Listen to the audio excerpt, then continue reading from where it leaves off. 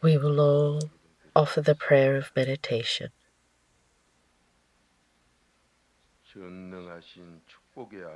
Almighty Father of blessings, we who are like worms, thank you for making us into your sons.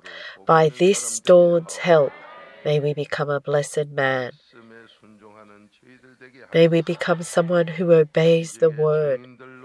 And as witnesses of miracles, may we only live giving you glory. Do we have problems? Help us to realize. May we act completely to be righteous. And may we and our children receive blessings.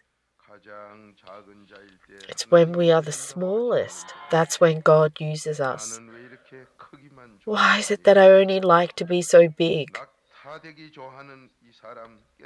Help us to realize how we only like to be as big as a camel.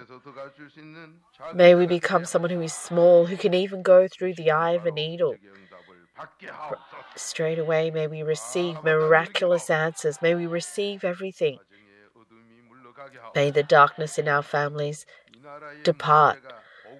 May the problems in our country change to blessings. May we all be witnesses of amazing miracles. We believe that the word is living and working. In Jesus' name, we thank you and bless. Amen.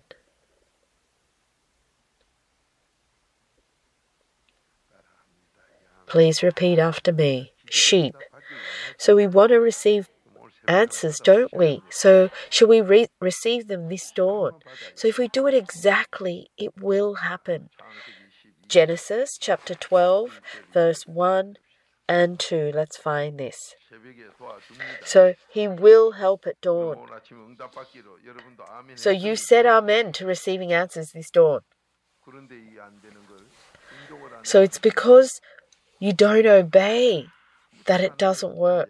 And you just sit there acting as if there's nothing wrong with that. And that is what is so sad. If you could wash just once in a lifetime and you'd be clean. But then if you roll around in the trash can, you're going to be clean again. So you say that you only have to wash once in a lifetime. No. As soon as you wash, if you go and roll in the trash, then you're going to be dirty again. It doesn't matter if it was 1 minute ago. As soon as you roll into the trash, you're dirty. You just washed a moment ago, but you go into the ashes and you're going to be black. Because you don't know this. That's what's so sad. So let's read together. Let's read to verse 3. That's when you can know exactly about being a source of blessings. So what is this? This is faith. The father of faith, Abraham, I have to become him. So let's read. Now Jehovah said to Abraham, "Go forth from your country and from your relatives and from your father's house to the land which I will show you. And I will make you a great nation, and I will bless you, and make your name great, and so you shall be a blessing. And I will bless those who bless you, and the one who curses you I will curse. And in you all the families of the earth will be blessed." Amen. So this faith, so Abraham is the father of faith.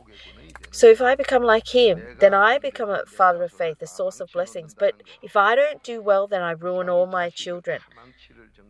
So to ruin all your children, if you disobey God's word. So first he requires obedience. That's verse 1. Let's read verse 1 again. Now Jehovah said to Abraham, "Go forth from your country and from your relatives and from your father's house to the land which I will show you." Amen. So verse 1, it is requiring obedience. So what is faith? It starts with obedience. So anyone could ask you of obedience because men and beasts are the same. Whichever man or whichever beast, they always seek out where they were born. That's beastly thoughts. A man doesn't seek that out. A man knows that their homeland is to return to the Lord. But someone like a beast, they always seek out their earthly homeland. So even a fish will return to its home. A beast always returns to where it was born. So as you get older, you hear people saying that they're going to return to their homeland because they're close to death. A man doesn't seek that out. My home is, I've come from the Lord. Romans chapter 11, verse 36. So you want to return to the Lord. It's completely different. The way you live is completely different. So which heart am I living with? I'm living with the thoughts of a beast, so I can't receive blessings. And yet you don't know. Why is it that God tells you to depart from your relatives, from your hometown? Because you can't escape from those beastly thoughts. That's why He's saying to depart. But you're sitting there even now with those thoughts, and you're like, why can't I receive answers? You say, I don't have those thoughts yet. That's because you're still young. As you get older, it'll happen exactly. You keep seeking out your hometown. You see those people who seek out their parents or their hometown, they're like beasts. You know, if they're seeking out their homeland, that's the sign that they're going to be ruined. Because if you're like a beast, that's what you do.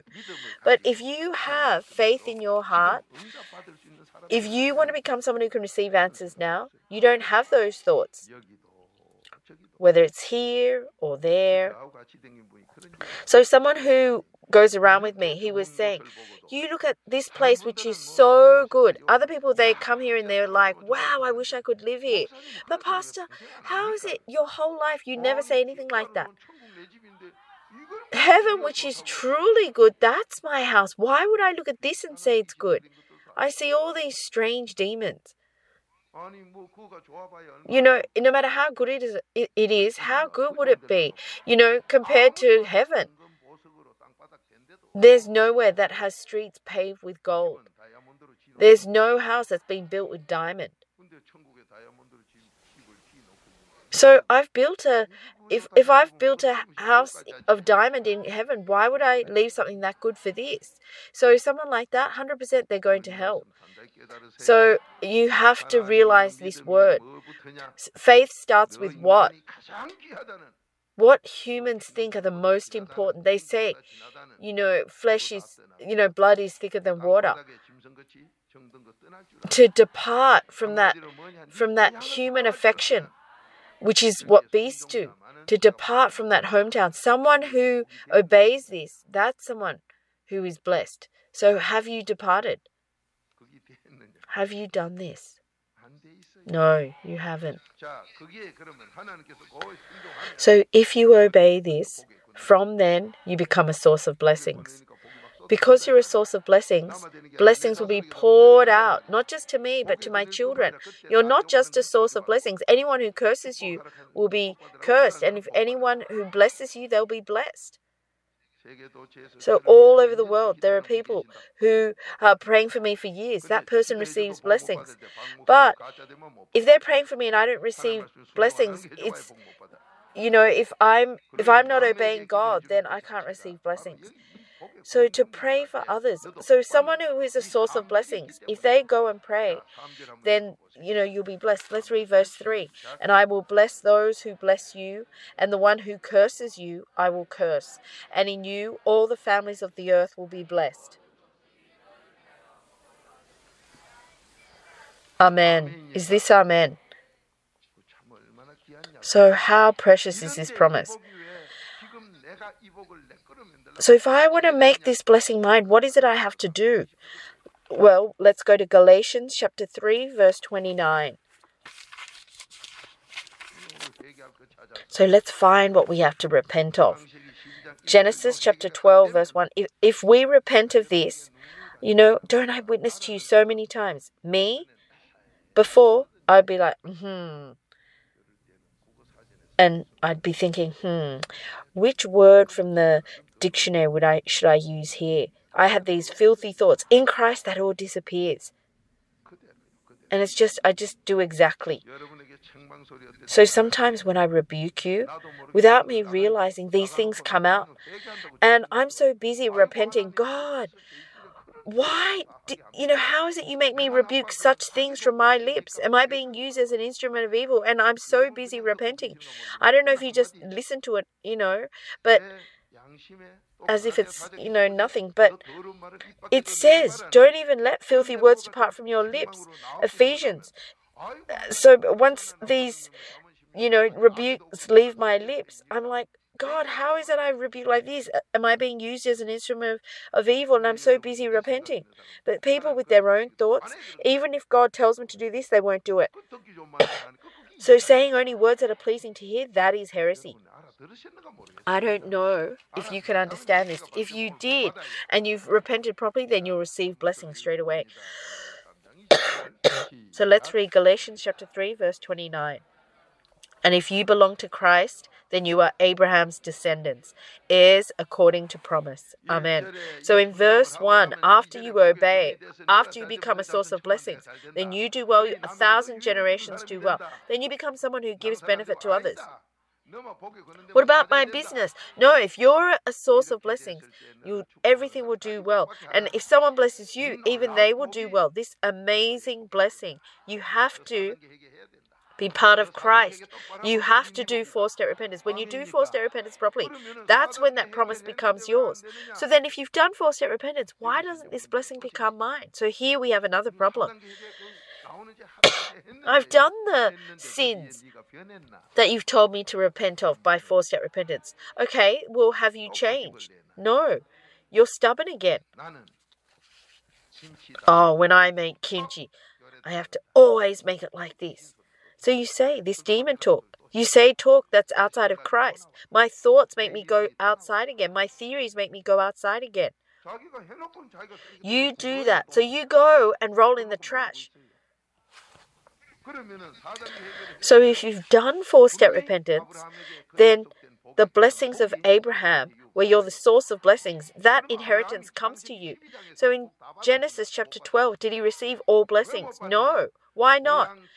Well, yes, he departed from his relatives and his hometown. He did it with his actions, even though we can't. So these days, the transportation's really good. But back then, he would have maybe had to ride an animal but he departed. But why didn't he receive all blessings? So Genesis chapter 12 it's not all faith. So Genesis chapter 22, till he gets there, he has to, give up his wife. He doesn't have food, so he goes to Egypt. So even though he's obeying, how much does he disobey according to my thoughts, my theories? Until all of that disappears, he has to receive the training of godliness. Genesis chapter 12, verse 12 to 14.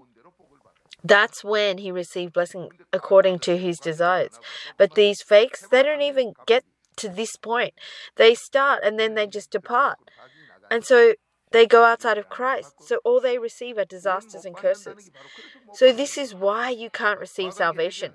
So you start to do 4-step repentance well. As soon as there's a little bit of suffering or difficulty, you depart. Genesis chapter 12. So you start well, but then you get to a point where you have to give up your wife. What does it mean if you have to give your wife to someone else? Before you make her into a prostitute, how badly are you living? That you have to separate and, that's the state he's in, where he's about to die. When tests like this come to your family, you just forsake 4-step repentance, and then you say, but I've done it for how many years? So what? Genesis chapter 12, you've already gone outside. Even before you get to Genesis 22, because things aren't happening according to your thoughts, you've already gone out.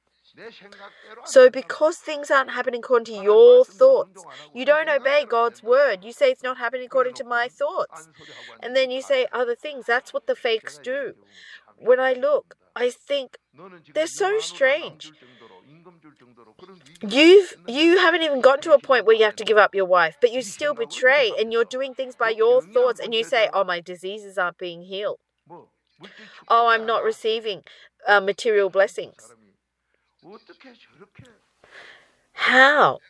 How can you be like that? Genesis chapter 12 to Genesis chapter 22.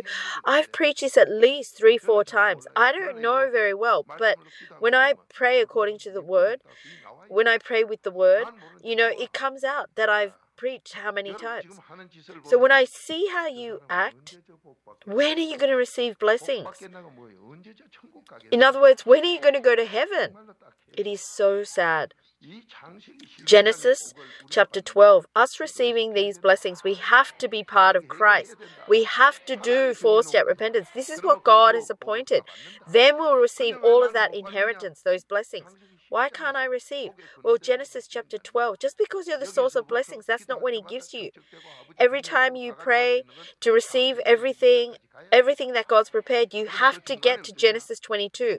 So in between, you do all these things, whatever you want to do, which is if you don't have food, and you do things according to your thoughts. So then you get to a point where you have to give up your wife. You get to that terrible state. So before you get there, we don't even do 4-step repentance. We've already forsaken it. We've gone home. So you're going the way to hell. How regretful is this? That He says, Galatians chapter 1 verse 6, you're strange. Why are you going to curses? Except our thoughts, we're like, well, doing 4-step repentance, all we get are problems, big headaches. That's what your ancestors have planted. That's what you have done. No matter how much you hate it, you and your children have to eat this. If He gave this to you slowly, you would have to suffer your whole lifetime. Your children would have to be ruined. But He's returned it quickly to you so that you can quickly wash it with the blood of Christ and get rid of it. If you hate this and you depart, what's God going to do? You think you've escaped from God? Even in hell, you are within His hands. Psalms 139 verse 1 to 6. And yet you still depart. You see so many people departing. And they're all departing because of their thoughts and their theories. They have so many excuses, grumblings. They have so many things to say. That's because they depart. You see if they depart, if they do well. Why is it that person, they're not doing well? Why do they live like that? They always have excuses, reasons, thoughts, theories. They have so many grumblings and complainings. Because of that, these people who have their disasters and curses from their ancestors, all they have to do is come to Christ and to wash that away. But they hate to do that. All they have to do is wash with the blood of Christ and be cleansed and become a new person, but they won't do this. This is why we cannot receive. But if we get to fearing, then all the blessings, you'll see it with your eyes. You'll see it in front of you, but you don't see it. So you just go back and forth. In Genesis chapter 12, you don't get to chapter 22. So on the Buddhist TV, the channel, it was saying if you commit fornication, even Buddha turns around. That's what they turn their back. That's what these monks say. We have to be very careful in mimicking what they say. It's not something you can just say carelessly. But this is what I saw with my eyes about a month ago. This monk came out on the Buddhist channel, and they were saying, yes, even Buddha turns his back. This is what they're saying in the open, publicly. But they were saying these spouse problems, this problem of fornication, they were, the demons, they play up the most in that problem, where they even murder. Genesis chapter 12. So our ancestors, who hasn't committed this sin? Who doesn't have this sin amongst us? So we have to get past this stage. If you do 4-step repentance, you're able to win over this. If you have wisdom, you can win over this. So you have to get past this. But as soon as you get close to these problems, even if I do 4-step repentance, only filthy things happen, and you depart. You find out, you ask. and anything that upsets you, it upsets you because of your thoughts. God says it's all thanksgiving, because when you go past it, you realize it's all beneficial to you. But it's your thoughts and your theories that make you upset. God says it's all thanksgiving. What your ancestors have done, you don't know, so you find it upsetting. But if you let that remain, you and your children would always fall because of that, and you wouldn't be able to receive blessings. But if you wash this with the blood of Christ, there's nothing but thanksgiving. So if you have a needle in the room, propped up, always someone's going to be pricked. But if you early discover it and wash it with the blood of Christ and get rid of and pull it out, then there's nothing but good for me and my children. So don't say you're upset. Don't say, oh, what a filthy family. With prayer of thanksgiving, get rid of it. But you hate this. It's so frustrating. You so don't understand. And that's why you can't get to fearing. And that's why you can't see the blessings that God's put in front of you. Genesis chapter 22.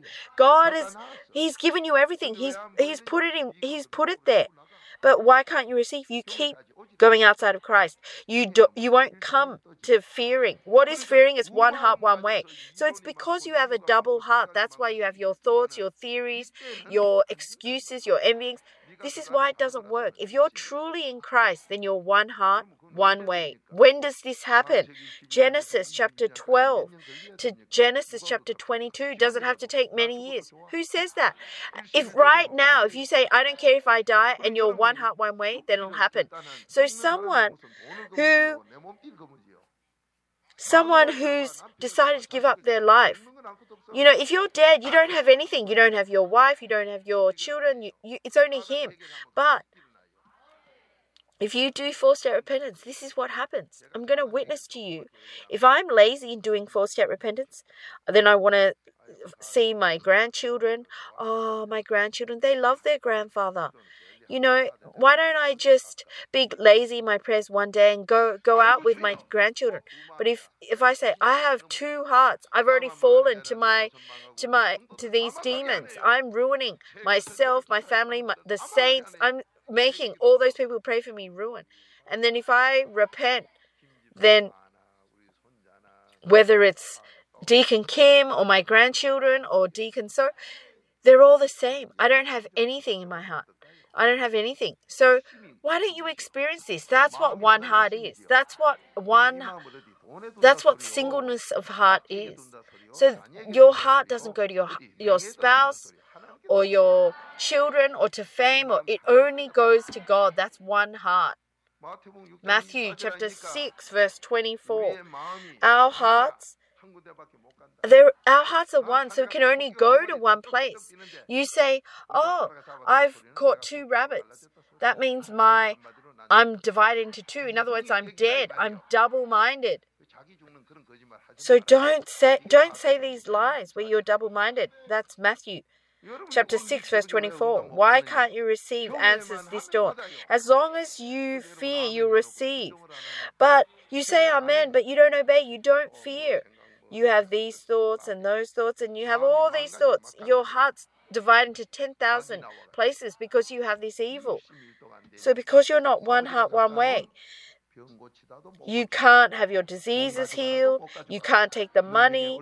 You can't take the fame that God's placed in front of you. This is the way we're living. It's not just us. Abraham too did this. And that's why from chapter 12 to 22, he's written this whole process. And he says, you too will go this. Does that mean I have to take that long too? No. At this time, if your heart's one heart, one way, if you go that one way where you follow God, that one way, and then it's my heart's one in Christ, where He makes it, not me. That's fearing. Then your diseases will be healed. You will receive answers. All your desires will be fulfilled. But you don't do this. So if you don't repent even a little, you go outside. But then, if you repent at dawn, you just go to lunchtime without repenting. So when you go to work, where everything you see, repent. If you repent, you overflow with joy. God gives this joy. So you can't but help living with continuous smiling. You look at this and you repent, and you smile. You look at that and you repent and smile. So when you hear God's voice at dawn in front of the pastor, you say amen. But then you go home and you go, okay, I've got to pack the lunch, and so you forsake God, you forsake everything, you just fall straight into the world, and then you go to disasters and curses. And then as you pack the lunches, you say, oh, be healthy, when you've made it worse. So this is the training of godliness. The training of godliness, you have to pay attention, and as you repent and you continue to stay in Christ, which Satan can hinder you, which God won't give you blessings. You receive everything. So this dawn, let's receive all of this. So when you're trained, so even as I've said this in a tape many years ago, even each step that I take, which way should my left foot go? Which way should my right foot go? Don't do a thought according to your thoughts and your theories. Let's become someone who fears and receive all answers. Let's live receiving. No matter what happens, it will happen today. God has prepared what's mine. All we have to do is fear, and we can take it. As long as we have one heart, one way. With one heart, as long as we go one way. So this singleness of heart, one way. But you go out and you go 10,000 ways. You go over here and you look at this, and then you go over there and look at that. If you go along the street, you should go straight. If you go like this, if you're zigzagging, then you're drunk. You're not in your right mind. So from now, let's receive. From this dawn, let's receive. Genesis chapter 12 to Genesis chapter 22. Just because your house is a mess and you say, oh, I've done 4-step repentance and my household's a mess. You know, my spouse is having an affair. And that's right. That's what's come down from your ancestors. That's what you have committed. The sins that you've committed. The sins of your heart and your flesh. Because you haven't washed this, now straight away wash it. Oh, I've done 4-step repentance. My childhood was good. You know, they've become such a cheater, and they're drunk. And that's what your ancestors have done. Before, it was all covered. But now you've opened it and it's filled with maggots. Wash it with the blood of Christ. Be thankful. Everything that had these needles stuck in them, now you can pull it out. So be thankful. You know, those people who don't know, and they're like, I've done 4-step repentance and it's worse, so I'm just going to give up. If you see these needles, if you see these maggots, it's not that by 4-step repentance it's worse. It means to quickly clean it. If you leave that alone, then you'll suffer more. But if you get rid of it, you'll receive blessings. Let's quickly clean it with thanksgiving and become someone who fears. Let's receive everything. Let's all pray. Father, your word, there is not one lie.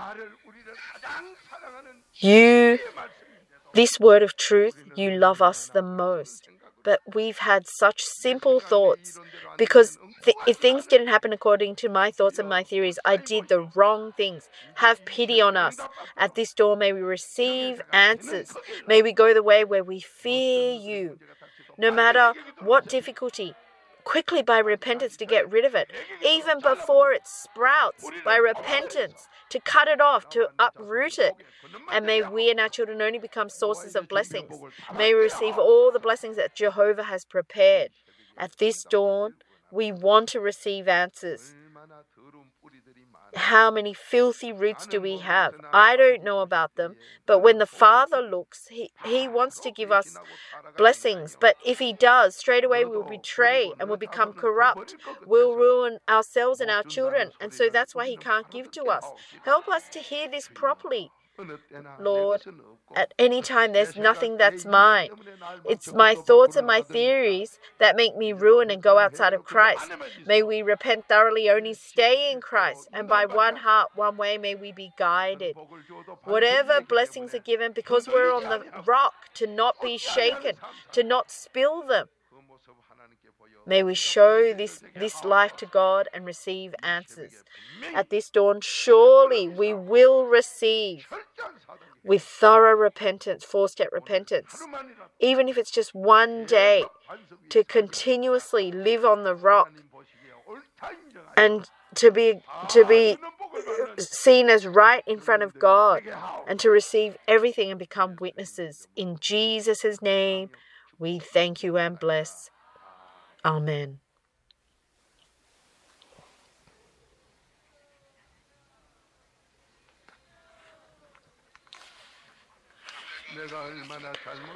How wrongly have I lived?